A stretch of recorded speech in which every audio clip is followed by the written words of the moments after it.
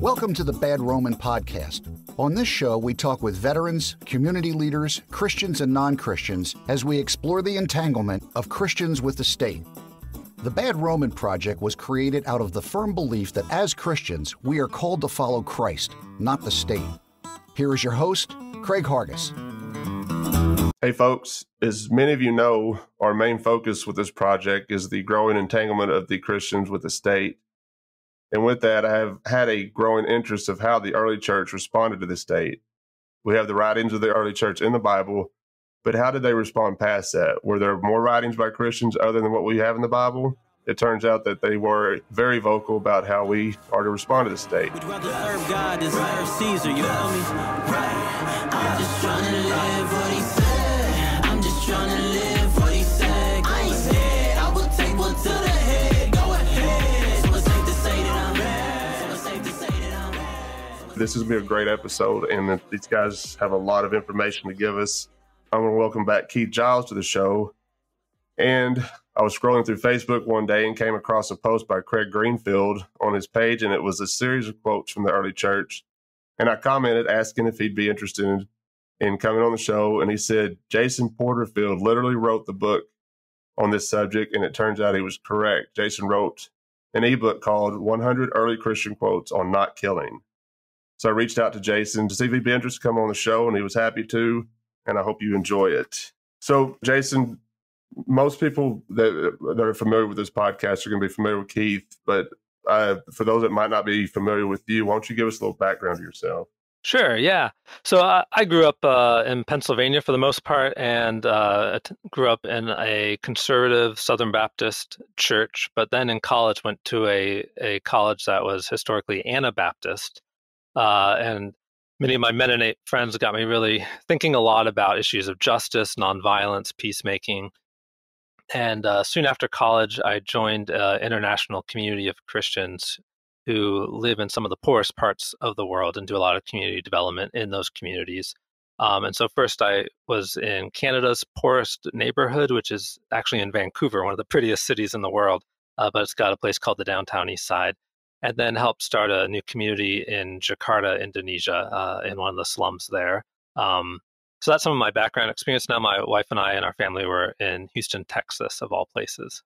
I've originally from Texas myself. I've never been to Houston, but I've heard it is hot. Yeah. Keith, you want to give us some background of yourself as well? Yeah. So my name's Keith Giles. I'm an author and formerly was a licensed and ordained Southern Baptist minister for several years. Also served a lot, and my wife and I helped to plant a vineyard church in Southern California for several years. And then we eventually felt God calling us to leave and start a house church where 100% of the offering could go to help the poor in our community. And we started working with people living in motels there in Santa Ana, California. Did that for about 15 years. And we have moved. We no longer live in Southern California. We have just moved to El Paso, Texas, back in October of this year or last year. And we've also started working with an organization called Peace Catalyst International. And what we're doing here in El Paso with them is helping to bring Christians and Muslims together over a meal called a Peace Feast. And just share a meal, get to know each other, not for the purpose of arguing or debating who's right or wrong, but just to make friends and peacemaking efforts, sort of in the sense of listening and learning and befriending people who are not like us. So we're excited about that. Yeah, that's excellent. Yeah, I've seen you post about that on Facebook, and that is awesome, man. I love what y'all are doing with that because there's so much anger with Christians and Muslims, and it shouldn't be that way. You know, we're not going to agree on what the Bible, but Jesus told us to love our neighbor, and that includes everybody. That's right. Right. And that includes Muslims. We're not supposed to kill them. Well, not only that, I mean, I think some of the beautiful things that we've noticed, I mean, back even when we were doing house church, we had Muslims come and visit us, and they loved Jesus, and they were excited to learn more about Jesus. And that was a shock to us, and I was like, wow, really? So that's one thing I think the average Christian just doesn't even understand is that the Quran talks about Jesus. The Muslims honor and revere Jesus and believe things about him that, frankly, are astounding to the average Christian when they find out the kind of things that Muslims believe about Jesus that we have in common. And it's just a beautiful place to start a conversation. We have a really wonderful common ground, and which is Jesus. So, what better subject for us to sit and talk about than Jesus? Where I lived in Indonesia, the slum community was entirely Muslim. We were the only Christians, and this kind of might segue well into the topic today. But morning, I was sitting outside our little shack, and I was drinking a good cup of instant coffee when my neighbor came out, and she had tears in her eyes, and she just said, "Why do Christians hate us Muslims so much?" And I had no idea what she was talking about, so I knew I needed time to think and caffeine to think. So I took a long sip of my coffee and then just said, "Well, what makes you say that?" And she said, "Why does a Christian pastor in the United States want to burn our Quran?" And I don't know if you guys remember this, but there was a pastor in Florida. This was maybe 8-10 years ago. Oh, And it was the first I had heard of it. And I said, "I don't know, but I can assure you he's just one man."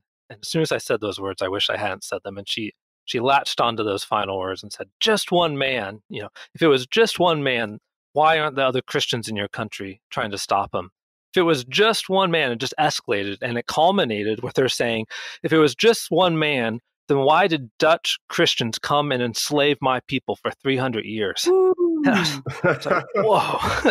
And in some ways, she was right, yeah, Sadly, those of us who claim to be the bearers of good news are so often the bringers of bad news. right.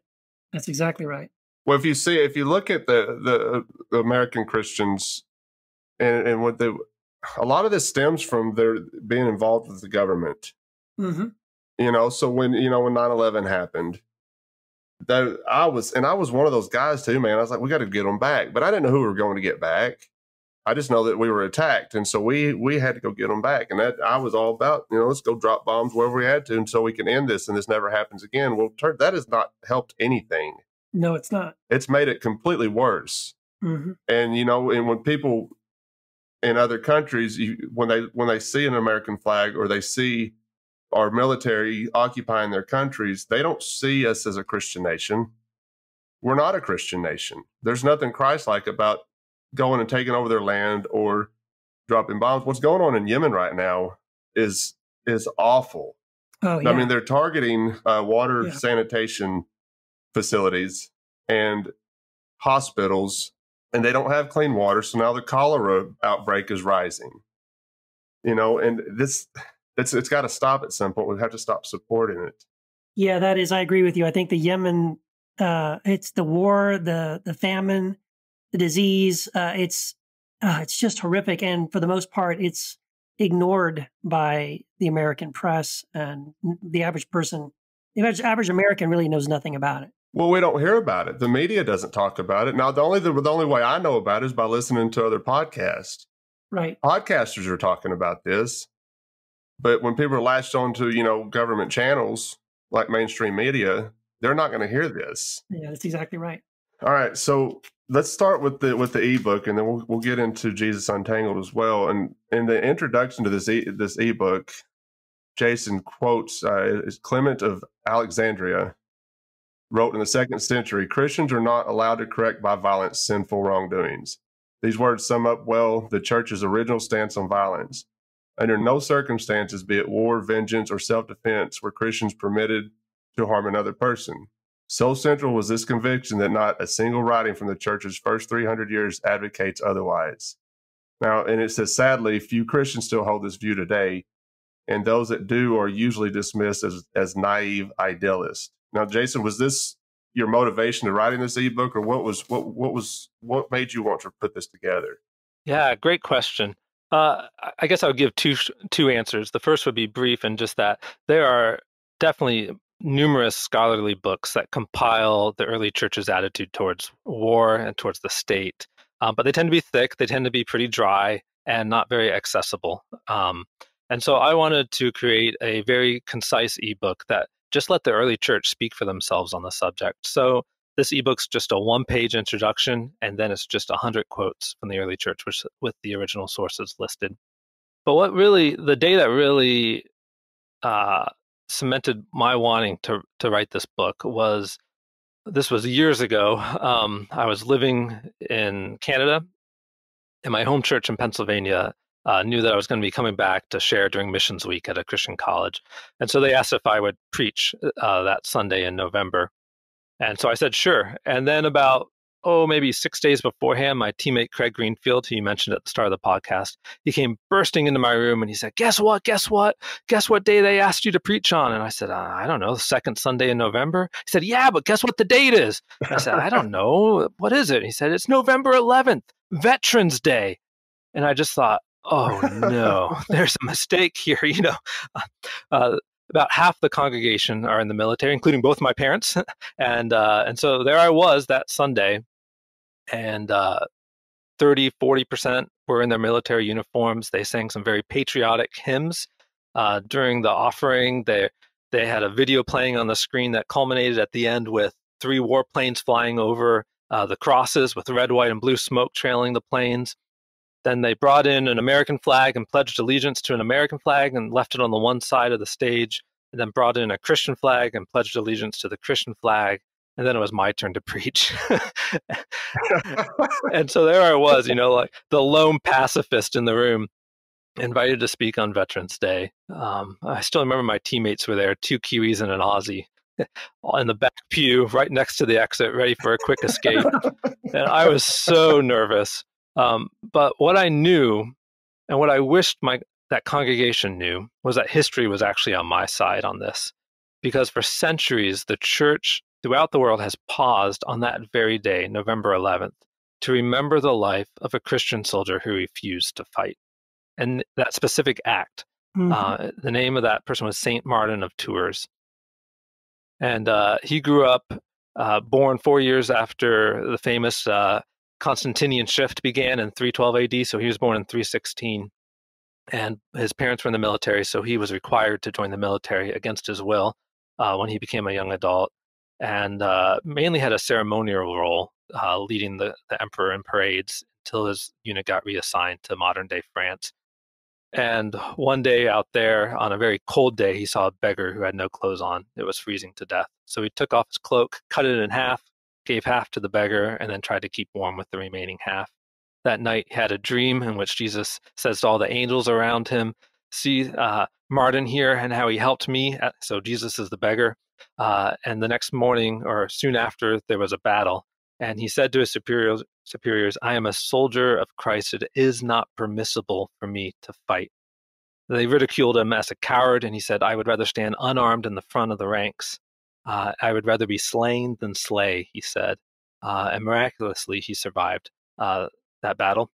And it is that event that the church has paused for centuries to remember. And so for me, this book came out of realizing that there's a great irony in the life of the church, that regardless of where Christians stand on this issue of the permissibility of violence, how Christians interact with the state, we at least need to know that a great shift has happened. And most Christians are completely unaware of that. Oh, no, I'm just sitting here nodding my head. And it's like, yeah, I've had similar experiences online trying to share some of those same quotes with people and stories with people. Because, yeah, Christians seemed, we really, the average Christian in America really has no understanding of the fact that the way they behave, the way they practice their Christianity would have been completely shocking and foreign and strange to any follower of Jesus, in the first 400 years of church history. They would have thought it very odd, not only that we would have a flag of the empire in our sanctuary, but that we would sing songs about it and celebrate it, and even look down on other Christians if they didn't participate in those kinds of things, or participate in the military, or participate in the government. And so when you try to show Christians these things, there's a major disconnect. I mean, they have half the time they can't even believe you. We just have no grid for what you're talking about. But if you can help people to see it and understand there's this deep and rich legacy of Christians, beginning with the first disciples in the book of Acts, and then going through first century, second century, third century, this unbroken, unwavering voice that to a man says, we shall not do violence. We will not pledge allegiance to Rome. We have no king but Christ. When you can see that, it really is such it's a shock, right? I mean, to me, when I study those things and read those quotes, looking at early church history, it's such an incredible contrast. You just kind of go, wow, what happened? How did we end up here? Because it's so different. Well, yeah, and when he was talking about when they had the flag on the stage, it reminds me, and I think we talked about this before, but I spent a lot of time in Southern Baptist churches as well, and I remember sitting in service one Sunday, and it was the 4th of July or Memorial Weekend or something. I don't remember which one it was, but they had a flag on the stage, and they had service members, military members, stand up so people could clap for them. We did the Pledge of Allegiance to the flag, and at the time, it didn't seem out of the norm to me. It seemed like, okay, we're a Christian nation. This is what we're supposed to be. We should be doing this anyway. And looking back, there was, man, it makes my stomach turn, because it's like you said, it's such a contrast. What did happen? Where did this change happen after the first 400 years, where we got so entangled with all this, and it's just gotten worse. You look at when we're coming up on the next election cycle, and Christians are going to go to the polls and vote in droves for Donald Trump because he's got a certain letter by his name. And if you can't look at Donald Trump and see that there's nothing Christ-like about this man, but you as a Christian are going to go try and put this man back in power, I don't know, man. There's a huge disconnect. Yeah, absolutely. And we have talked about this. I think last time I was on, we talked about this. And I'd love to hear Jason's perspective on this too. But it really does seem that shift that happened was really when Constantine, who was Caesar, the emperor of Rome, had what he says was a conversion experience. I personally doubt that, but anyway, he believes he had a conversion experience with Jesus. But even in the way he had the conversion experience he saw this sign of Jesus in the sky, and he heard the words, "By this you shall conquer." This was, by the way, the night before he's about to go into battle. So he sort of paints this symbol on the shields and the breastplates of his soldiers. They go into battle and they just slaughter, the enemy, and therefore, oh, Jesus is a good guy. And Jesus just blessed me going in to kill lots of people. And so that was his conversion experience. And that kind of tells you what you need to know about how Christianity started to shift once Constantine, proclaims that he is a follower of Jesus, but obviously he's a very different kind of follower of Jesus than any actual Christian up to that point. Because not only is he doing violence, he's using the symbols of Jesus to win battles, to slay his enemies. But then, ultimately what he does is he weds the church with the state. So there's an entanglement between the church and the state. And that, to me, is kind of where it all began. That's when we started to go south. Luckily, there were some Christians at the time who refused to play ball, but not enough of them. So they were in the minority. The majority of the Christians played along. And just over the centuries, that entanglement has gotten stronger and stronger, to the point where we are today, where you can be a follower of Jesus and salute the empire, and even send your children to die for the empire, and even believe that is, of course, the most Christian thing you can do, which, again, early Christians would have looked at you and really scratched their head. They wouldn't have understood what you were talking about. Well, you said something earlier that is so true too, because today, in today's Christianity, if you would refuse military service, you would be considered a coward. If you refused to be a part of any of the political system, you were saying, you were just letting the other team win, and you're looked down on. It's tough as an anarchist. It's tough to, and as a Christian, it's tough to explain this to another Christian that is entangled with the state. They're all about fight makes right. We've got to, but we can't be entangled with it. We can't be a part of this, and because it goes against everything Jesus taught us. Yeah, one of the first comments people will make when you introduce all this information about the early church and its attitude, its view on the impermissibility of violence, is they'll assume that then means that they did nothing. So it's really important to differentiate that this was an active, nonviolent love that they had. In fact, I would argue that the church grew the fastest because of how they cared for their enemies and how they cared for the poor in the first few centuries. It stood out. And in that ebook, some of the quotes actually are non-Christians writing to political leaders, describing the life of the early church and making the comment that even though they refused to fight for us, they've done more to improve society than anyone else. Look at how they care for our own poor better than we do.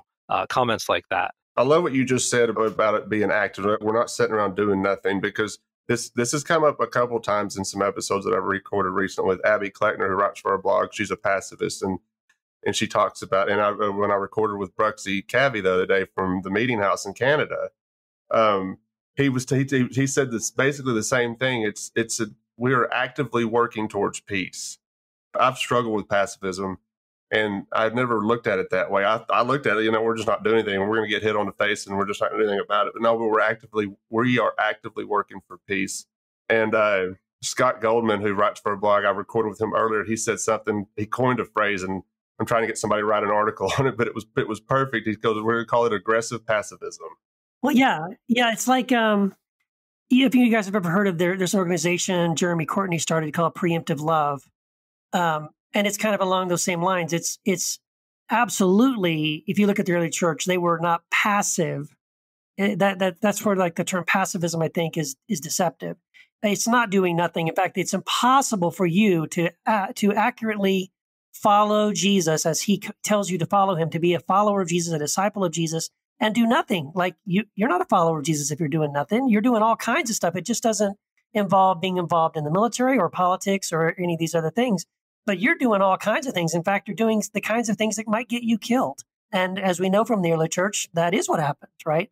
They were very vocal in that, no, we will not participate in this system. No, we do not believe these things. No, we will not participate in these things. And so there is a preemptive love, or a proactive agape, if you will, that is a radical kind of action that does call attention to the difference. So the early church prescribed as something kind of, they call it the two kingdoms rule. And they very much believed that, before Christ, they were part of the kingdoms of this world, which to them would have been the Roman Empire. And so when they came to Christ and proclaimed, there's another king, right? It says in Acts, proclaiming there is another king, one whose name is Jesus. There was this radical kingdom shift where, oh no, we're now in the empire of Christ. We're in the kingdom of Christ. He is Lord, which means Caesar is not.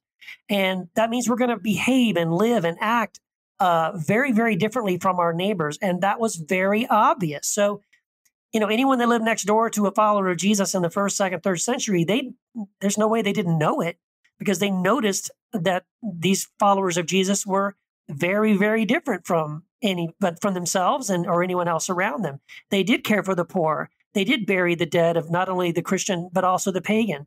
They rescued babies, infants that had been left out in exposure to die by the pagans and raised them as their own. They were doing incredibly beautiful, radical, Christ-like things that got them noticed, and then sometimes got them arrested, tortured, and killed. If I could make maybe a timeline here, starting with with Jesus, I think we overlook that he chose the slogan, "the kingdom of God." He could have talked about the family of God, the people of God, the community of God, but instead he chose this politically loaded slogan. And then you've already referred to it, Keith, but in Acts, it says, Peter says, we must obey God rather than any human authority. And then it's said of the Christians later in Acts that they're guilty of treason against Caesar, for they profess allegiance to another king named Jesus. And that theme runs through the early church. I hear kind of at the midpoint between Anabaptists and kind of conservative evangelicals are those who talk about Christians are dual citizens. And in my opinion, that's not the language I see in the early church. They talk about being resident aliens. I think it was Bonhoeffer who said, our hearts have room for only one all-encompassing allegiance. And that would be the mentality of the early church. So just a few little lines. Tertullian, who has a lot of great quotes, said, shall we carry a flag It's a rival to Christ. The divine banner and the human banner do not go together. One soul cannot serve two masters, God and Caesar. Lots of quotes like that. In fact, No, I love it. even Constantine's son was tutored by Lactantius, I think is how you say his name. And he has some great lines as well. And you just kind of wish Constantine and his son had picked up on it. He said stuff like, "For how can he be just who injures, hates, despoils, kills, and those who strive to serve their country do all these things? For what are the interests of one country but the inconveniences of another state or nation? That is, to extend the boundaries which are evidently taken from others, to increase the power of the state, to improve the revenues, all which things are not virtues, but the overthrowing of virtues." And so there was this strong stance in the early church. And I'm really glad you brought up that Battle of Milvian Bridge, that turning point for Constantine, where he at least claims, right, like you said, Keith, to have had this vision, in this sign of Jesus, you will conquer. And that really was a shift. And one of the things that concerns me, though, is I think a lot of Christians would claim that shift has been undone. We now talk about the separation of church and state. But it's so entangled, to use your word there, Keith. And I often think about it with the language of perspective. So I have a dry erase marker in front of me right now. And if I look at it from its end, it looks just like a circle. But if I turn it 90 degrees, it looks like a rectangle. It's this idea of perspective, that where you stand determines what you see. And in that Constantinian shift, my concern is that the church went from being on the margins of society to being in the center, from being amongst the powerless to being the ones with the power. And to go back to your point about no one knows anything about Yemen because the major news entities aren't talking about it, what that shift also did was it went from the church being amongst the voiceless to being the ones with the voice. And even though we talk about separation in church and state now, the church still tries to be at the center, still is grasping for power, and still tries to have a loud voice. And I've found, and I'd be curious to hear, Keith, some of your journey on this, because I looked and saw some of the books you've written, but I found, like the missions group that I was with, this group of Christians who have all left good paying jobs and moved to be in solidarity with the poor, they didn't start out with a commitment to nonviolence. But when they moved back to the margins of society, they pretty quickly saw just how much the poor are disproportionately affected by violence, and eventually came to have a strong commitment to nonviolence in their writing, in their statement of belief and action documents. Yeah, absolutely. And one of the most pivotal kind of paradigm shifting moments in my life was I ran across this document written by a guy named Ray Mayhew. And it was called, the title of it was a little PDF, it's like 30 something pages long. It was called Embezzlement, the Corporate Sin of American Christianity, which sounds so radical, and it is. But all it really is he starts with the book of Acts, and then he goes throughout church history, all through the first, second, third century, and documents specifically how caring for the poor was at the DNA, the heart of the Christian church. And in fact, how the radical love that the Christians had for the poor among them, the poor among them and even the poor outside of the church, was more powerful than even the miracles that were done. More powerful than the evangelistic crusades of the not crusades, but the evangelistic efforts of the apostles. It was simply that people noticed how they cared for the poor in such a radical way. I mean, to the point where, this is just one of the stories that's in this document I read. One of the examples is a traveler comes into a village, and it's predominantly a Christian sort of community. And they had already, like every week, what they would do is everyone would bring their money to the elders. They would take their offering and they would divide it up among the poor and the orphan and the widow and the people among them that needed food. And they had already done that. They had just done that already. And so no one had anything. And then here comes this traveler. He comes into town. He's also a believer. And not only do they fight one another for which of them is going to let him sleep in their house, because they wanted to be the ones to bless him, they also fasted during that week that he was stayed with them, and gave this stranger their food to eat because they didn't have any money to get any food for him. They'd already passed it out. And when I read that just beautiful expression of just immediate love and compassion for a total stranger, like, it just made me stop and think, wow, would I even think of that? I think honestly, I'd be like, well, sorry, buddy. Yeah, we already passed out, all the offering for the poor, and, the basket's empty. Sorry, but it's like they didn't even blink. It was just absolutely no. You're going to stay at my house, and you're going to eat my food, and I'm not going to eat this week so that I can give you my food. And they were eager to do that. They couldn't wait to do that. And so that kind of a thing really spoke to my wife and I. We, at the time I read that, we were already doing some work with the church we were at, trying to help people living in poverty and things like that. But those kinds of stories, reading that kind of reaction that the early church had to the poor, people living in poverty, it really did open my eyes, like how different the church used to be, how the church really dominantly was the poor. It was made up of the poor. They were themselves the outcasts of society. And how often, even if people came to them who had power and who had influence, let's say somebody was a senator or somebody was, in the military, the rule was, well, you have to renounce those things if you want to be a part of us. That's part of what it means to follow Christ. You need to give up those things. And it's so interesting to me how, here's another radical thing. Sorry, I'm kind of rambling, but here's the other radical thing.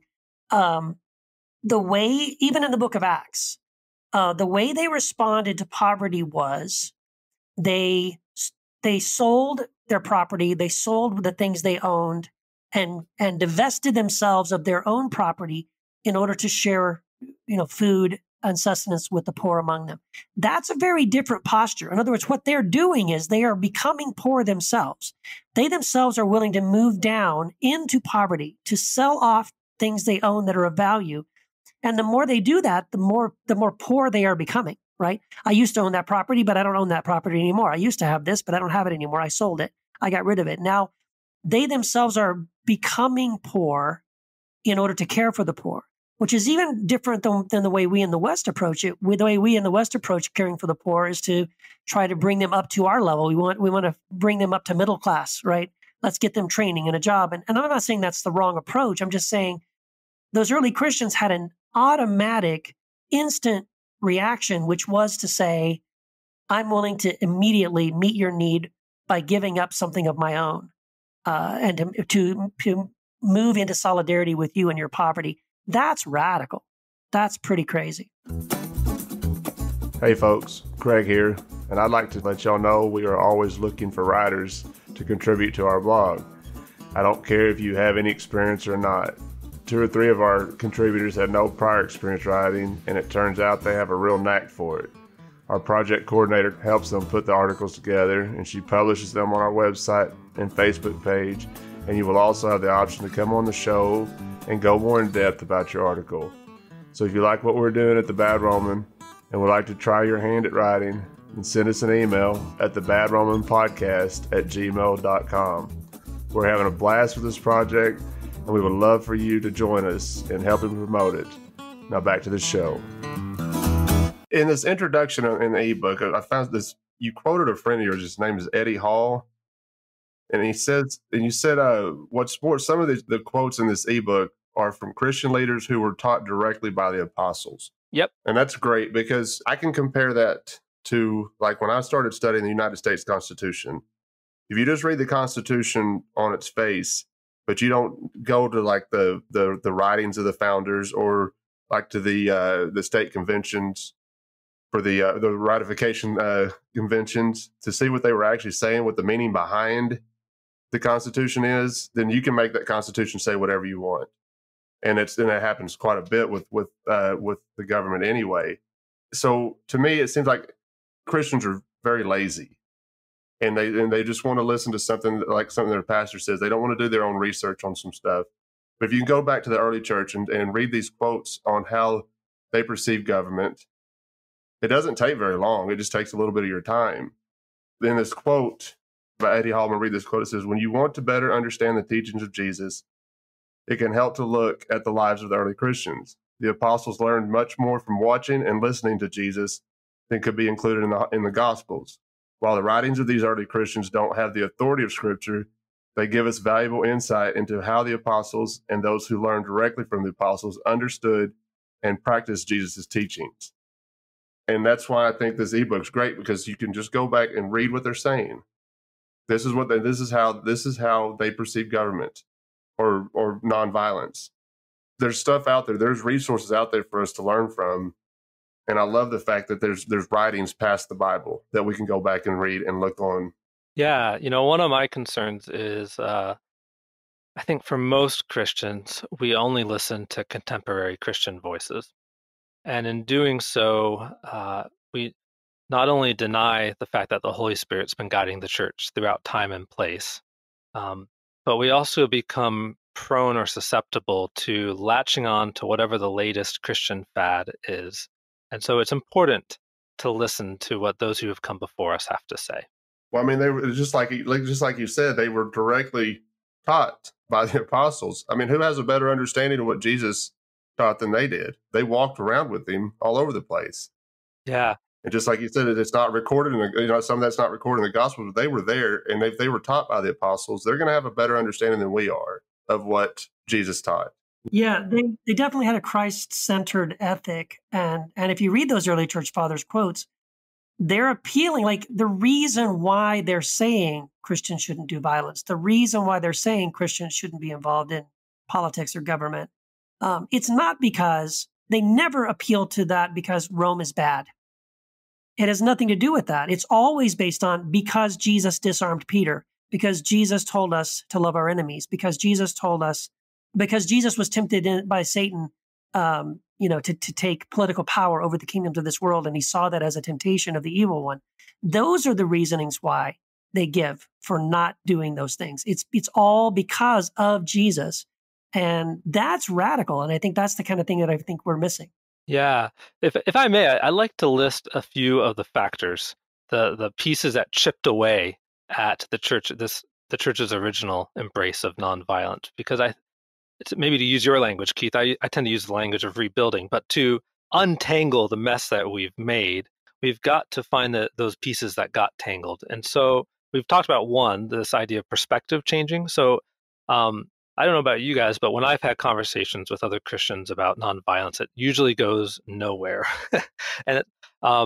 But if we put back in place some of those pieces that were removed, that we learned from church history, so maybe it would be good to give a little more detail on how the shift happens. So one thing that is true is that there's not a single writing that we have found in which Christian writing we found from before the time of Constantine, in which the writer approves of Christians hurting others. Not a single one, unanimous in their writing.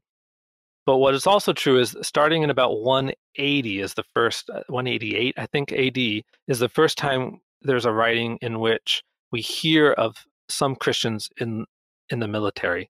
And it was probably, historians think it was probably soldiers who came to follow Christ while they were already in the army. Now, the writer of those documents, though, condemns that and says they got to leave the military. But that's the first mentioning of that. And then over the next century, leading up to the time of Constantine, they start to grapple with the issue of membership. Before it was a theological question, there was no debate theologically. It's not okay for Christians to use violence. But there was a debate about on the idea of membership. Should we allow them to join the church?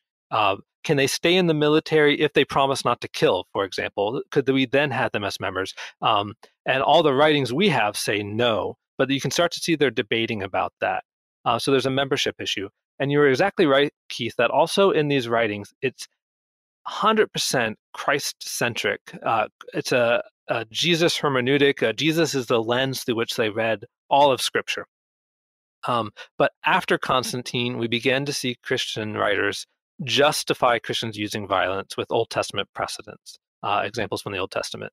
And it reminds me of the disciples in the Gospels when I think it was a Samaritan village tells Jesus to go away. And some of the disciples say, Lord, should we ask God to send down fire and consume them just like Elijah did? Which actually is a misreading of that passage. But anyways, they appeal to Old Testament precedent. And Jesus said, no, you do not know what manner of spirit I am of. For the Son of Man did not come to destroy men's lives, it says in that passage. So even Jesus there saying, no, but after the Constantinian shift, Christians began to justify their violence with Old Testament passages. Instead of realizing that if Jesus is the clearest image of God, then he is the lens through which we read all of Scripture. So in my mind, if we're going to untangle this, there's numerous threads we need to pull on. We need to change our perspective. We need to stand in solidarity with the poor again and listen to them far more than we talk. We need to allow Jesus to be the lens through which we read Scripture again, which is one of the reasons why I think the Anabaptists have a strong nonviolent stance, is because they have that Christ-centered hermeneutic for the Scriptures. Another factor actually started with Justin Martyr, this dualistic idea that the universe can be divided into the spiritual realm and the physical realm. Justin Martyr, he was mid-2nd century, if I'm remembering right, so pretty early on. And the emperor was persecuting Christians, and so he wrote his first apology to try to tell the emperor, hey, you don't need to be afraid of us. You don't need to persecute us. And in that, he quotes Jesus's famous render unto Caesar line. And then he has this statement where he says, whence to God alone we render worship, in all other things we gladly serve you, Caesar. Now, Justin was not born a Christian, and he was not a Jew. He grew up learning from Aristotle and Socrates and their dualistic thinking that divided the world into spiritual and physical. I'm sure, I don't doubt his faith. After all, he died a martyr. He died because of refusing to do the very thing he said belonged to God alone, giving his worship. But that dualistic thinking got picked up by the church, and you had Augustine that picked up on it, and then you had Luther that picked up on it during the Reformation, and he took it a step further and said, yeah, there's the kingdom of God and there's the kingdom of the world, and there's actually two different ethics for how we are to live in each. And we got to undo that dualistic thinking, because that no Jew would have understood that in a dualistic way. Everything belongs to God, everything. I think that's what's missed sometimes whenever the render under Caesar what is Caesar's, because in the end, it all still belongs to God, regardless. Yeah. That scripture is used a lot as Christian anarchists. We get that a lot. The render under Caesar, Romans 13, all that stuff. It is. Oh, yeah. Yeah. We could talk forever on both of those passages. But the one thing I would say about the render under Caesar is just the questioners said, is it right to pay the tax? And Jesus changes the verb. And he says, he uses a different verb in Greek, the verb repay, give back, return. And to answer the question of give back to Caesar what is Caesar's and to God's what is God's, he's basically saying, to answer your question about whether to pay tax, there's a deeper question to ask. What belongs to God and what belongs to Caesar? Does that make sense? Right. And any Jew with even a cursory understanding of the Hebrew scriptures would have known everything belongs to God. Right. There's nothing left. Yeah, exactly. So what's left for Caesar? So what do the religious leaders do? A couple days later, they accuse Jesus of refusing to pay taxes. Right. They understood. Exactly. No, that's exactly right. And this is the other thing I think that we can look at that Constantine unfortunately did. He sort of redefined what it meant to be a Christian, because again, prior to Constantine, it was pretty clear that being a Christian meant you put the teachings of Jesus into practice. So there was a very strong emphasis on orthopraxy, the way you lived your life. And with Constantine, it almost immediately became more about, this is why he was very focused on, let's canonize the scripture, or let's come up with these creeds, let's nail down the tenets of the faith, because he redefined Christianity as these are the things we believe. And so then it became much more emphasis on orthodoxy. And then one of the byproducts of that, of course, is that if you define Christianity by believing a certain set of doctrines, then that means my orthopraxy can be, I can take a sword. I can join the military, because all I have to do to be a Christian is to say I believe these things. That makes me a Christian. And now where do I sign up? Let's go kill, a bunch of enemies of Rome. And that was exactly that is the byproduct. I don't think that was an accident. I think that was very strategic because that was the result. And then the irony, this is the ultimate irony. The Christians who went along with Constantine's shift at the time partially did so because they recognized that it was a good thing to have a friend in the Caesar if the Caesar was saying, hey, I'm one of you guys. And so that meant, after having gone through hundreds of years of persecution, intense persecution and torture and death and all these things, well, now the Caesar's on our side. And so finally, they're thinking, the sword will finally come off of the neck of the church. And here's what's happened, though. What happened was when they went along with Constantine's shift, the only thing that shifted was who was holding the sword. The sword remained at the neck of the church, but the difference was instead of Rome holding the sword, it was Christians holding the sword. And Christians, within, I think, 40 years of Constantine, Christians were killing other Christians who didn't agree with them theologically. I want to read something in this book called The Early Christians in Their Own Words by Eberhard Arnold. And it's just a Polycarp. I guess it's before they were going to kill him. He said, 86 years have I served him, and he has never done me any harm. How could I blaspheme my King and Savior? And then you read a little bit, but he made it clear who his king was. When he said that, and you read down a little further in this part of the book, he said, for we have been taught to pay respect to governments and authorities appointed by God as long as it does us no harm.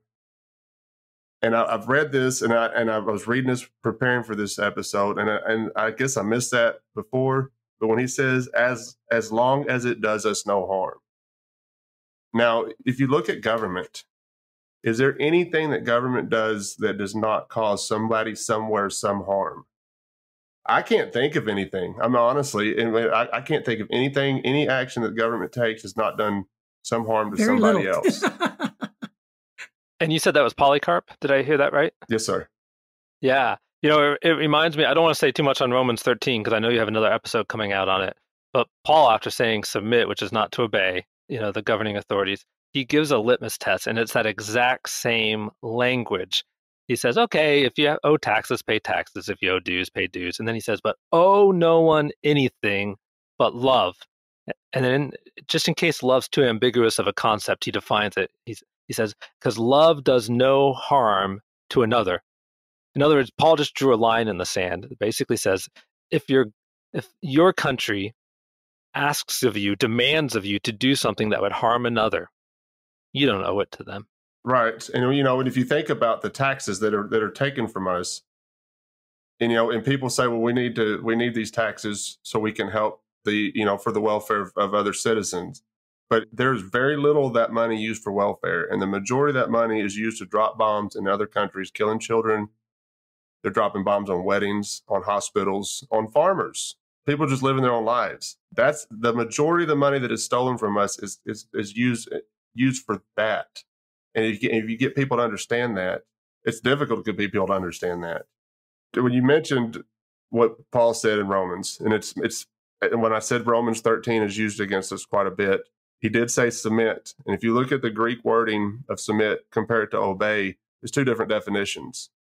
He did not say submit in obeying the government. And I love using the example of Rosa Parks with this, because when she defied the ridiculous law that she had to sit somewhere on a bus because of her skin color, and the bus driver said, if you do not move, I'm going to have to call the police. And she said, you may. But she didn't move. She disobeyed the law. But when the governing authorities showed up, she submitted to them without any violence. Yeah, exactly. Submitting is respectfully accepting the consequences, whether one must obey or disobey. Right.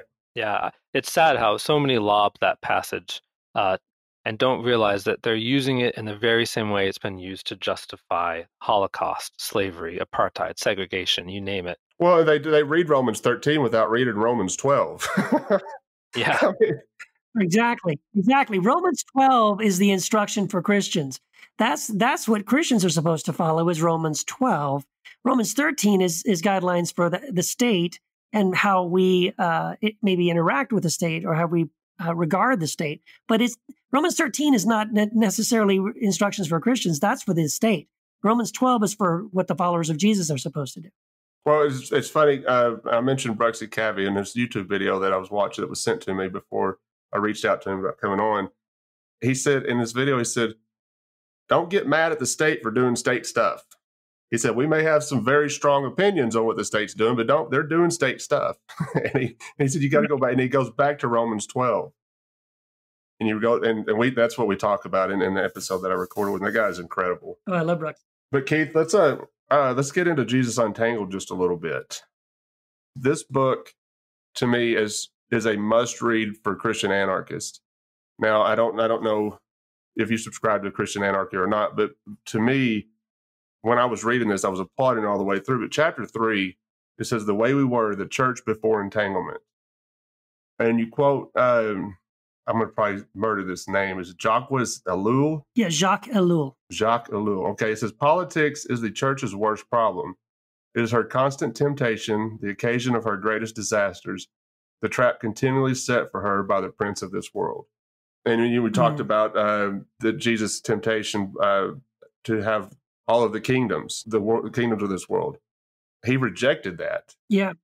I mean, he had no interest in that whatsoever. And he goes on later to say, my kingdom is not of this world. If it were, then my followers would fight. Right. Exactly. I want to read something you said in chapter 3. It kind of plays off of what Romans 13. It said, Paul affirmed in Romans 13 that the state served a purpose to wield the sword and maintain civil authority, but that the church served a higher purpose to carry the cross and proclaim the gospel of the kingdom, our kingdom. No king but Christ. I love that. Mm-hmm. Yeah, that is what you see when you study, first of all, the teachings of Jesus, and then second of all, the early church fathers, that is exactly what they understood Jesus to be saying. There was no confusion for them about that. There's also another verse, I think, that's a companion to those other verses, where Paul talks about how he says, we carry weapons of righteousness in both hands. And of course, these weapons are not actual weapons. They're not real swords. They're not actual Glocks. Paul talks about these spiritual weapons, right? Because our enemies aren't flesh and blood. Our enemies are spiritual, right? And so when you fight like a Christian, what does it look like? Well, you're not killing any human beings because they're not your enemy. Flesh and blood is not your enemy. So you're going to battle in sort of maybe in a spiritual sense, maybe with prayer, maybe by the way you follow Christ in a radical way, the way you care for the poor and things like that. This is the way a Christian might fight, again, not violently, but to resist evil and to resist injustice and speak out against those things. And this is the way we're told to battle and to fight. And if Christians could understand that, again, it's not about doing nothing. I think I make the point in the book about that if Christians are holding weapons of righteousness in both hands, that means we're holding a cross. That means there's nowhere to hold a sword, right? And in fact, when the church picks up the sword, it lays down the cross. We have to choose, right? The cross is an instrument. It is an instrument of death, ironically. The cross is an instrument of death, but the only one who dies is me. It's about my dying to myself so that I can live for Christ. It's not an offensive weapon to anyone else. It's something that, where I'm laying down everything for the cause of Christ. And again, if we could get that, if we could understand that, I wish we could. Unfortunately, it seems that we're blinded by nationalism and politics, and it's kind of a flat Bible perspective of Scripture that, again, we have to go appeal to the Old Testament, Joshua, rather than to listen to Jesus. Right. And you quote, is it David Burko? Did I say that? Yeah, Burko, yeah. They said, for the early Christians, it wasn't a matter of lip service. It was a stark reality. They truly were citizens of a different kingdom than the people around them. And the Romans took note of this, how different, how peculiar these Christians were. And you guys are the experts on this. And I don't want to keep y'all too long. We could probably talk for hours about this. I know I could. I'm having a lot of fun with this episode so far. But you said from the earliest writings of the apostles through the 2nd and 3rd centuries, the church resisted military involvement and refused engagement at the political level. Is there any evidence from the early church prior to Constantine? Was there any evidence of them being involved with politics, running for office or voting for political office or being involved with the military? Well, Jason mentioned, and I think what he had in mind were the rain soldiers. Is that what you were talking about, Jason? Mm-hmm. Yeah. Right. Yeah. Which is an interesting. So yeah. In other words, that is an example of prior to Constantine. There's a very famous story of Christians who were part of an army, and there's a pretty amazing testimony, basically, of this army that was marching, and they were out in the middle of nowhere, and they were like dying of thirst. And they prayed, and it rained, but it only rained on them. It didn't rain on their enemies. And they caught water in their shields and their helmets and drank it and were strengthened and refreshed. So the commander of that army kind of tells that story.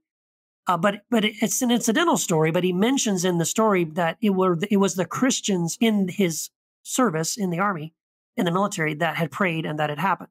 Now, a lot of Christians who want to justify violence will look at that story, and this is how honestly I heard about this story. Was somebody came back to me and said, "Well, what about this?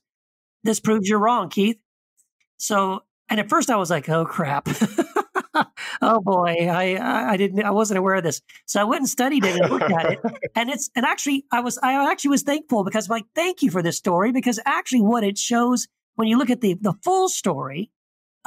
What you see is, and I think it's even the commander, I can't remember the guy's name. Do you remember the name of the commander of the army? I don't know. No, it's been a long time since I read that story. Yeah, I've got a blog post I wrote about it. But anyway, it's the commander of that army. If you keep on reading, this is by the way the trick with scripture. Somebody quotes something, just keep reading. Okay. Yes. If you keep on reading, what you'll notice is he actually makes the point of saying that these Christians that were in his army refused to fight. They would not shed blood.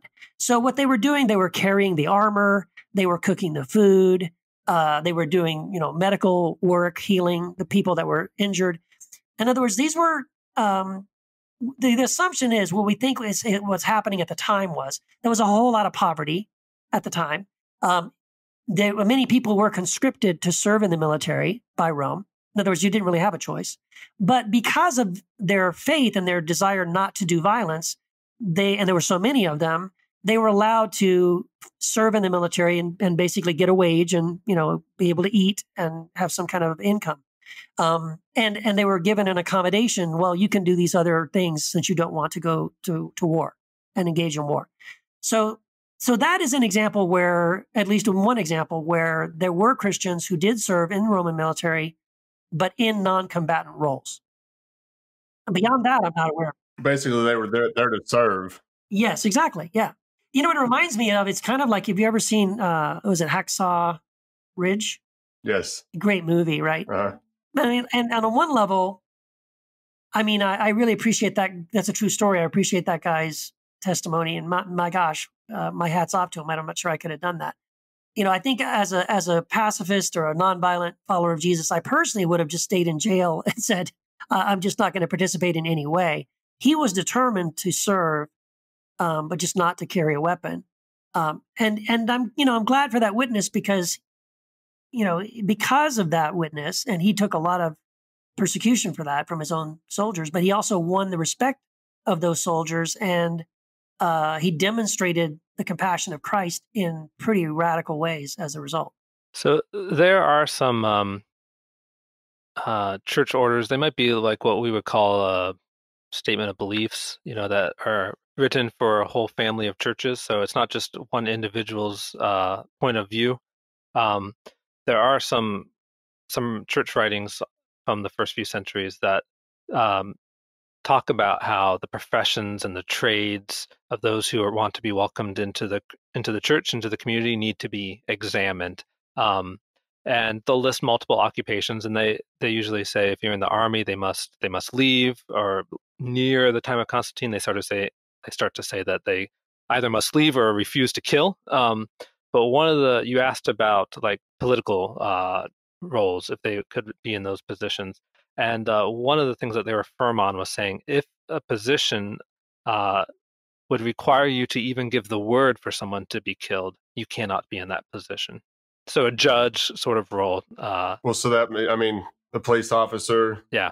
Right. Well, in the early church, in the Roman Empire, there wasn't really a distinction between cop and soldier. Like, yeah, if you were in the Roman military, you were either or. You were either keeping the peace, in the city as a police officer might, or you were out in the battlefield, and you might do both depending on who sent you where. Exactly. Yeah. Awesome. Do you have anything else you want to add before I let you go? I just wanted to read something if I could. Yes, sir. It's not long. It's not very long. If anyone knows me, they know I love David Bentley Hart. He's one of my heroes. He wrote a new translation of the New Testament, which I really, really love. And in the introduction to the New Testament translation that he wrote, he has this little paragraph I want to read about the early Christians. And it says this. He says, throughout the history of the church, Christians have keenly desired to believe that the New Testament affirms the kind of people they are, rather than, as is actually the case, the kind of people they are not, and really would not want to be. Again, the first, perhaps most crucial thing to understand about the earliest generations of Christians is that theirs was an association of extremists, radical in its rejection of the values and priorities of society, not only at its most degenerate, but often at its most reasonable and decent also. They were rabble. They lightly cast off all their prior loyalties and attachments, religion, empire, nation, tribe, even family. In fact, far from teaching family values, Christ was remarkably dismissive of the family, and decent civic order, like social respectability, was apparently of no importance to him. Not only did he promise his followers not only did he not promise his followers worldly success, even success in making things better for others, he told them to hope for a kingdom not of this world, and promised them that in this world they would win only rejection, persecution, tribulation, and failure. Yet he instructed them also to take no thought for the morrow. And this apparently was the pattern of life of earliest Christians. And then I'm going to jump down real quick. He says, but as a rule, very few can live like that or can imitate that obstinacy and perversity. To live as the New Testament language really requires, Christians would have to become strangers and sojourners on the earth, to have here no enduring city, to belong to a kingdom truly not of this world. And that seems a very great deal to ask. That's great. Yeah, I just love that because I think it is worth noting that those guys were radical in ways we can only dream of. And it is something I think we have to be honest. It's breathtaking in some ways how radical those earliest Christians were. And we've lost that, unfortunately. Do you think we can ever get it back? I hope so, man. I really do. I mean, on the personal level, I'm trying to do that. I'm trying to find ways to move back in that direction. It is a challenge because we definitely do live in a world where it's so much more convenient to continue to be a part of the system. We're born into it, so it's really difficult, I think, to find ways to live outside of it in ways that honor Christ, and yet, it doesn't compromise our faith in some way. I'm under no illusion that I'll probably see any of this happen in my lifetime. But what we're doing is it's still going to be out there even long after I'm gone. And hopefully people pick up on it later. I always take it back to this. And in my study of the Constitution, it's something that Samuel Adams said. He said, what they were doing was for posterity. So what we're doing, us having this conversation is probably for, more for the people, the children to come, or, the people in the future that are going to start waking up to our awful situation and start looking for a better way. And that better way is Jesus Christ. If I could jump in on that question, do you think we'll ever get back to that? I think one of the missing ingredients, and this would be a whole different topic, but though certainly related, is the need for community. Not just this gather for an hour or now an hour online with your church community, but true community. My friend Dave Andrews likes to say, one person can talk about the love of Christ and others can listen and at best say, okay, now I think I understand Christ's love. Two people committed to loving each other as Christ has loved them can demonstrate the love of Christ, and others can observe it. And at best they can say, okay, now I've seen the love of Christ in action. But once you have at least three people committed to loving each other and living out the kingdom ways, it creates a space. Think of like a triangle, right? It creates a space into which others can come and enter in and actually experience the love of Christ. No longer just hear about it or see it, but actually experience it. Mm. And that's something that the early church really had going, was this deep commitment to each other as a community to embody and actually live out these kingdom values, not just talk about them. You read from a book from Eberhard Arnold, who started a Christian community movement called the Bruderhof, which is celebrating 100 years this year. Started in Germany, persecuted and kicked out because of their refusal to support the Nazis. They have a common person. They share everything. You know, they're trying to, in their own way. I think there may be about 3,000 members kind of throughout a few different countries. That's great. But there are groups, Keith, your house churches, the missional communities I've been a part of, they're saying we want to try to embody and live out.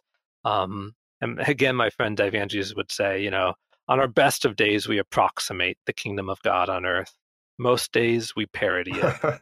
That's great, man. I appreciate y'all doing this. This has been an awesome conversation. I think it's going to go over well with our listeners too. It's Keith, why don't you go ahead and plug anything you want to plug, and then Jason, you do as well. Then I'll let y'all get out of here. Yeah. Well, thank you. First of all, Craig and Jason, thank you so much for even wanting to have a conversation like this. It's a rare thing, and I'm excited to have an opportunity to talk about these things. And I hope it has been something inspiring to people listening, and inspires them to go and seek out, Jason's book and Eberhard Arnold's book, Early Christians in Their Own Words, which really impacted me in this area. It's a great book. So yeah, I'm. If you're curious about any of the things I've written, we mentioned my book, Jesus Untangled, which is about crucifying our politics to pledge allegiance to the Lamb. That book is available on Amazon, print, Kindle, or audiobook. I have a series of books in the Jesus series. Those are also all on Amazon as well, and also available on all three of those formats. I blog at Patheos. You can find that just at my name, keithgiles.com. And I also do a podcast called The Heretic Happy Hour with two other guys. And we get to model what it looks like to love one another and still disagree, which is a rare thing as well, every single episode, So we get to love one another, respect one another, even though we don't always agree about everything.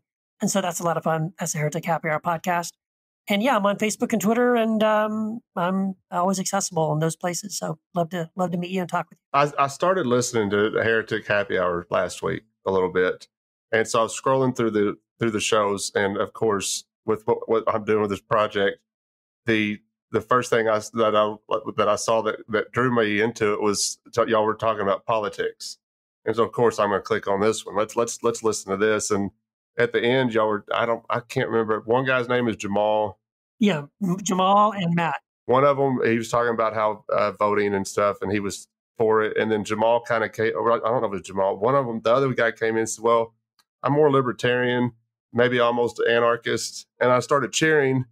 And then, but he kind of waved away from it. And there comes my guy, Keith Giles, to just kind of destroy all of it and basically say, no, we're not supposed to be involved in any of this.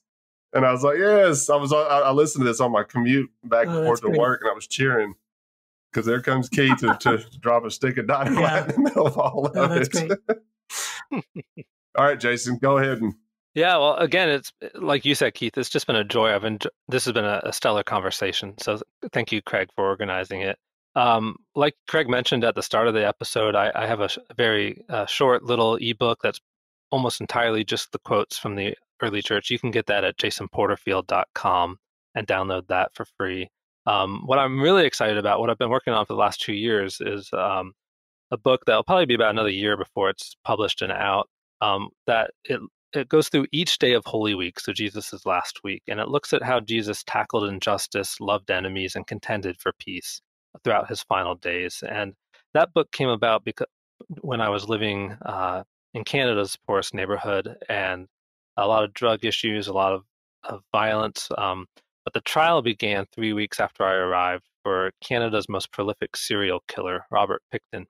And over the past 10 years, he had butchered and fed to his pigs the bodies of 49 women from my neighborhood. And that experience just crushed me. I moved to that neighborhood thinking I'm a peacemaker. I'm going to work for the flourishing of this community. And it didn't take long before my community's brokenness broke me. I had no idea how to be a peacemaker. And long story short, Holy Week really became my manual for understanding how do you go about peacemaking. A lot of lessons, such as ones we've talked about, that peacemaking is not passive, it's not doing nothing. And so, we normally think of the Sermon on the Mount when we think of Jesus and peacemaking. Beautiful thing about Holy Week is we get to see Jesus actually put into action all of his past teaching. And so I'm excited for that book. It's about a year away. But yeah. That sounds great. That's good. That's good. I want to pick that up. Maybe we can have you back on. We can talk about it a little bit.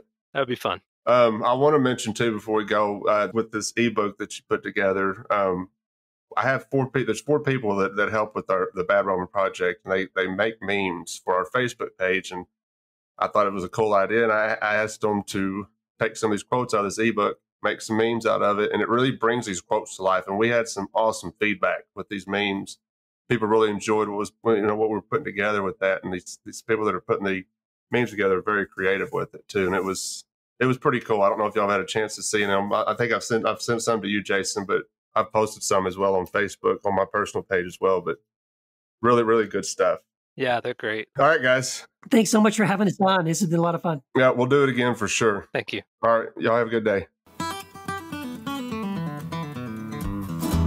Thanks for joining us this week on the Bad Roman Podcast. Be sure to subscribe to the show wherever you find your podcasts to never miss an episode. And while you're at it, if you like what you heard, we'd appreciate a rating on iTunes. Or if you'd simply tell a friend about the show, it really helps people find us. 100% of donations are given to local charities in Memphis, Tennessee. To learn more about the Bad Roman Project and to find show notes, please visit thebadroman.com.